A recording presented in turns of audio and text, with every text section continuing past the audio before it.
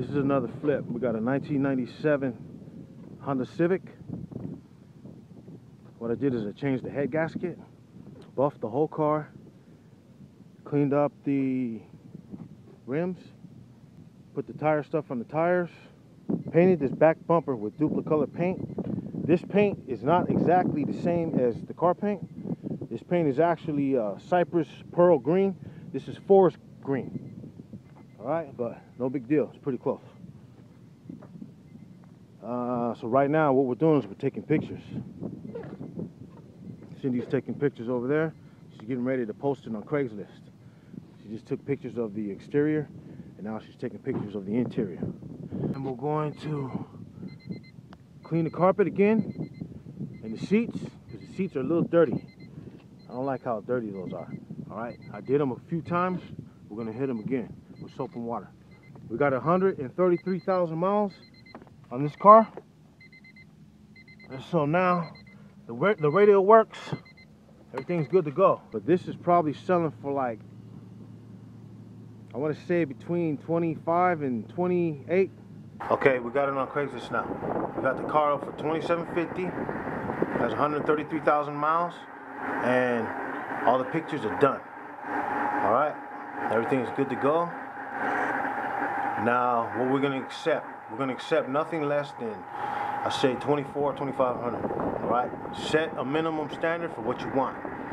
Okay, but always shoot high. Always aim high with your price, and then let them bring you down. Alright, that way they feel they get a deal. But actually, your price will be $2,400, $2,500. Okay, but you got to let your customer, the person buying the vehicle, feel like they're getting a deal out of this, in which they are. This is a very good car. It is actually worth $26,000, but we're starting off at $2,750. Always highball it, so when somebody comes back to lowball you, you can counter. Let's make separate accounts if you have to, but just keep it at the top as much as you can, and post them at 9 a.m. around lunchtime, which is noonish around there, 3 o'clock, 4 o'clock, 5 o'clock. So in the evening when people get home, they can start researching and looking for vehicles. So post it from the evening on down. Now, before the car even sells, you want to make offers. Alright, just start making offers, even if you don't have the money. Just start making offers anyway. Doesn't matter. Like if the car is going for $1,500, make an offer of $900. If it's going for $1,000, make an offer for $500. Now let's see what we got here. We got a 97 Civic, City Heights. That's right up the street from us, but it's salvage. I don't buy salvage cars. Let me read it anyways. Has 152,000 miles. Tranny's good. Needs an engine. Oh, needs a new engine. No wonder why it's so low. Okay? But just start making offers. But right now, what we're doing is we're checking the market. We're checking to see what the vehicles are going for. That is the same year as the one we just put on Craigslist. Okay? So, now, go back to the other deal. Don't even click anything. Just go straight to this. 97, 2250. 97 doesn't show. 2750. That's what we just got ours up for. This is a totally different one. Okay? Keep scrolling up. 97, 2450, 1800, 3000. We're looking at these numbers. This is just like comparable sales on a house. You're checking the comps, but in this case, we're checking the price on what the vehicles are going for on the one that we just put up there. 97 Honda Civic here, 2500. Right here, $400. What? So see, you got to check that one and see what's wrong with it. I need someone who can pick it up, Newport Beach, let's see what's wrong with it. I have no idea what's wrong with it, so he doesn't know. Okay, timing belt maybe. Okay, so like I said in the video, some people lie. He might know it's the timing belt. These engines, these Honda Civic engines, are interference engines. You got a non-interference, and you have an interference engine. If this belt is broken, that means that the pistons and the valves hit each other. So this engine is just done. Anyway, let's move on. So you got to be careful with the timing belt stuff. All right. So let's keep checking what the 97s are going for. We got 3,000, 1,700, $2,500, $2,500, 25, 26, 25, 16, 16, 21, 50, 15, 18, 3,000. Okay, we're good. So we're gonna keep ours at 27.50. This is the market. This market doesn't lie.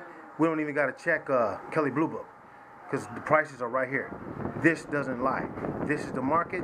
Whatever the people are putting out there, whatever they want, that's what's gonna go down. So keep that in mind. And that's how you check the market and make offers. Make offers on these cars while you're selling them. All right? Always make offers. Put out a ton of offers. Okay, we got it on Craigslist now. Now it's time to sell it. We got it on a busy street,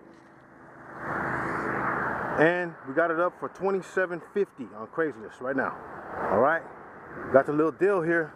This is the eye attraction deal here, and we're gonna sell it. Now the question is, am I gonna get $27.50 for it? I don't know. It depends, man. It depends on whether or not you want to get greedy or not with it.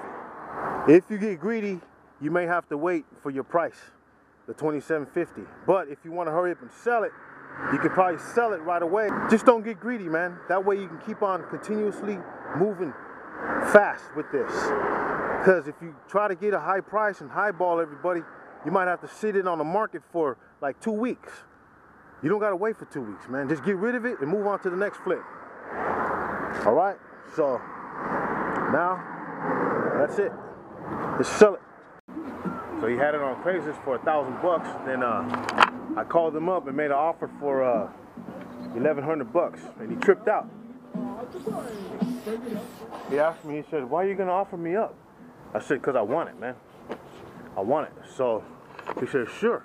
We sold the green one for $23.50, bought it for $11. So the profit on that, $10.50 profit right there. That was a fast flip too. She put it on Craigslist on a Thursday. Was it Thursday? She put it on Craigslist on a Thursday for at 4 o'clock in the evening, and then we sold it the next day around the same time, around 4 or 5 o'clock. At the very next day, like within 24 hours. We sold that thing for $23.50. Now it's $1,000, $1,050 profit. So, what do you do with that money after you make that $1,000? Actually, the whole thing was $23.50, but that's not all for you to spend. You got to put some more money back into another vehicle. Like this, we bought this ahead of time. So, like right now, we're making offers on cars already. But what you want to do is you want to use that money, take the $1,000, take a portion of that, try to take $500 and purchase a vehicle for $500.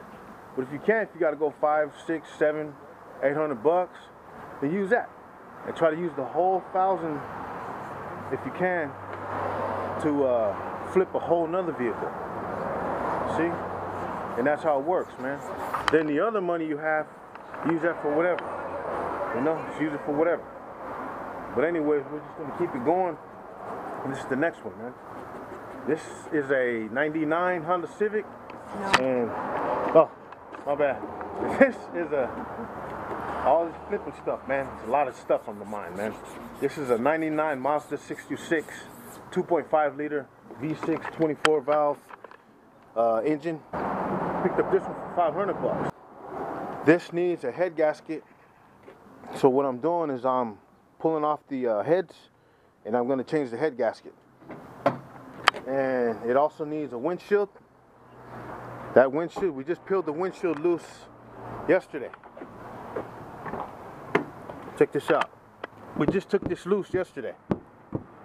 And so right now, she's working on cleaning this one. We actually bought this right after we bought that. We bought this from the junkyard. The junkyard had half off sale the day we bought this, and we bought this for $24. What was it? 20 bucks. That's $29.99 or something like that. Yeah, it's like, just call it like 22, 24 bucks around there for a windshield. That's unheard of, man. But anyway, what she's got to do is she's got to scrape all the old polyurethane off this. You know, clean it up real good. Like she has the bucket there. razor blades to get it off. Then we're gonna slap it on this, but not today. Today we're just gonna focus on cleaning that. We're just gonna focus on cleaning that, and I'm gonna take off a few more things on this head. I mean, on the engine, to get it ready for to pull off the heads. Let me tell you what's going on here. We need a windshield. We're gonna paint the tires on this. I mean the rims. Change the hubcaps. Buff it out. She already did just a quick cleaning. She vacuumed. She wiped down stuff because it was dirty. This car was nasty, man. This car had all kind of trash in it. I should have saved it and showed you guys. But anyways, it looks pretty nice now. But she's still gonna go over it and clean the interior, shampoo it, like I showed you guys in the other video. She's gonna use the spray and with soap and water. That's it. And then wipe the chairs and just clean it, man. All we gotta do is just touch up all this area here. But then that's it, man. Then I'm gonna smog it. And then we're gonna put it on Craigslist, sell it. The market price on this car, I say about 20. You probably get 24, 25, 26. But I'm gonna aim high, man.